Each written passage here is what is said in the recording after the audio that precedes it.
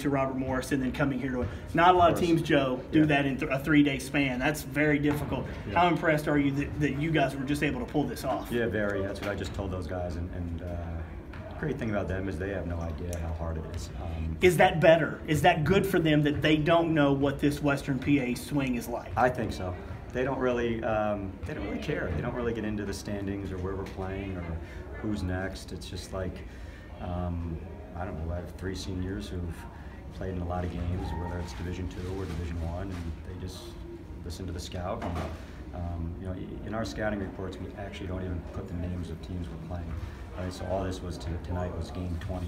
With interesting. Even on the board, we don't even put the guys' names. We just put numbers.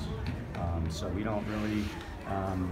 We don't want to overwhelm them. We just want to be business as usual and take care of what we do. But from your experience with Robert Morris, you know how tough is this to come to Moon and then to Loretto and win these 2 games? I do. It doesn't happen very often, and you know, I think our naturally it being our first year in Division I, we spent a lot of time in November and December on the road. So you know that prepared us. We had a weekend early in the year. We played 3 games in 3 days, all on the road. You know, we only had 1 true Division I home game up until Christmas. Right? So these guys have been battle tested on the road, and I'm really impressed with what they just did. Hey, that's awesome. Congratulations. Very